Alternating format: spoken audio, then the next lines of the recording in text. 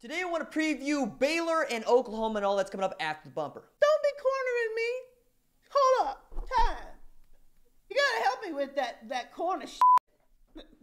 What's up, Kim folks? It's RJ Young. I'm not on Step Milk. Considering the like and subscribe button because I upload a video every single day. It's always related, college football related, sports related. We have a good time.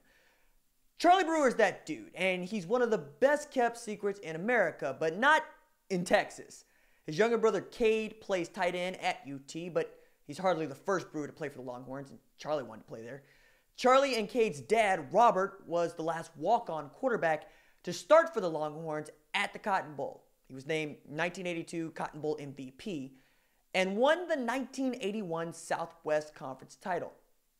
As a senior at Lake Travis, Charlie set the all-time completion percentage for high school quarterbacks at 77.4% and was named AP Texas Player of the Year in 2016.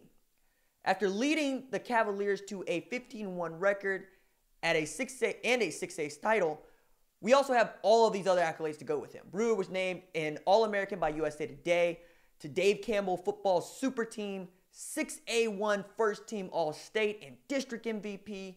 He went 263 for 340 passing for 3,908 yards, 746 yards on the ground, 63 TDs. The Cavs set a school record for points in a game with 51.9 with him starting as the quarterback. Brewer didn't even have a Power 5 offer after all of this, though. He committed to SMU, and Matt Rhule decided to attend a playoff game to see Brewer play, but missed him.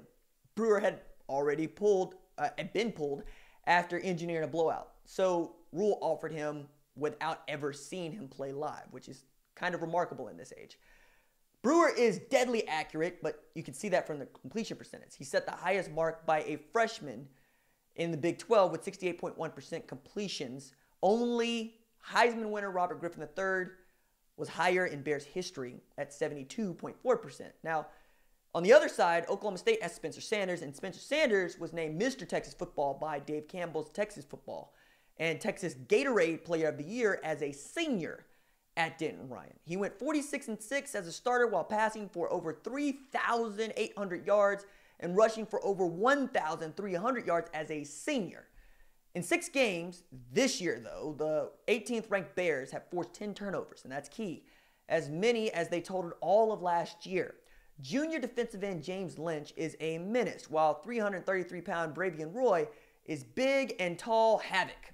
Yes, Chuba Hubbard has already rushed for 1,094 yards, which is 268 more than Ohio State tailback J.K. Dobbins and 269 more than Wisconsin battering ram and Heisman hopeful Jonathan Taylor. And, of course, Tylan Wallace ranks 5th in receiving yards this season with 703. Now, Lynch has 11.5 tackles for loss, including 8.5 sacks. His sack total is the same as the consensus mock draft first-round pick and Ohio State defensive end Chase Young. Roy has made 23 tackles with 5 tackles for loss, 1 sack, and 5 quarterback hurries. And while Brewer's skill players aren't as dynamic as Sanders is a turnover machine with 8 picks to just 10 passing TDs in 6 games. Hell, the Cowboys have just 13 turnovers this season. Well, 13 is a lot, but Sanders is responsible for 11 of them. And that OSU line, it ain't very good. Hadn't been great since K-State, honestly. Add to this, Baylor is holding teams to 17.8 points per game, which is really good. Baylor's in the top 10 in team sacks with 23, but ranks 87th in third down defense, allowing conversions at 41.86% of the time, which you think the Cowboys might be able to exploit, but on the other side, Oklahoma State ain't much better at 89th, giving up about the same percentage of third down conversions as Baylor, so the defense are kind of equal in there.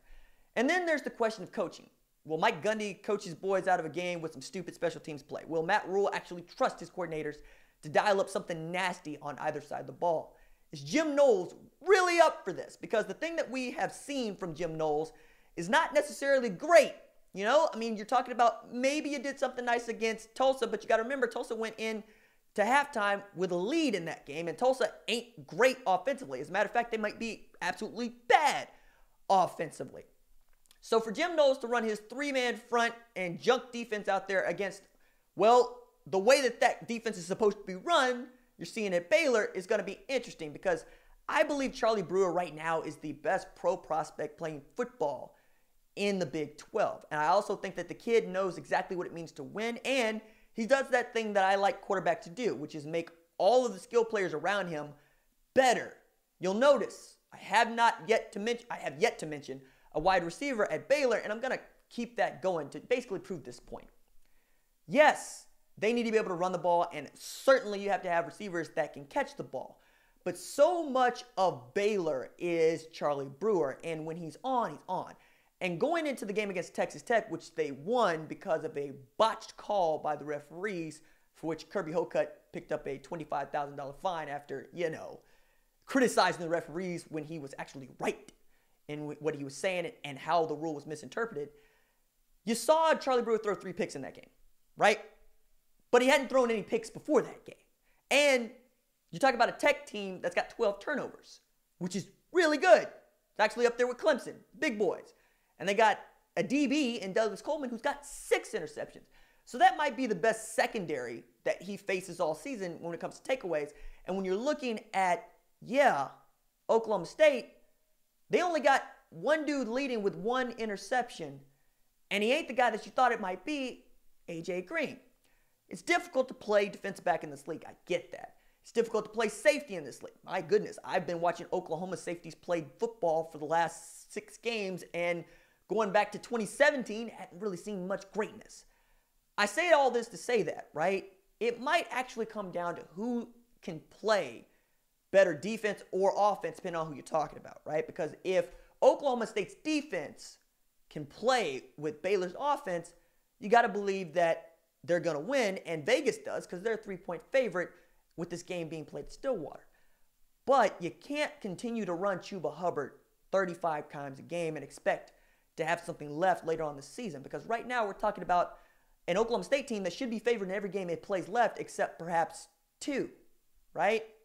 Depending on how you feel about them playing Iowa State and, of course, Oklahoma.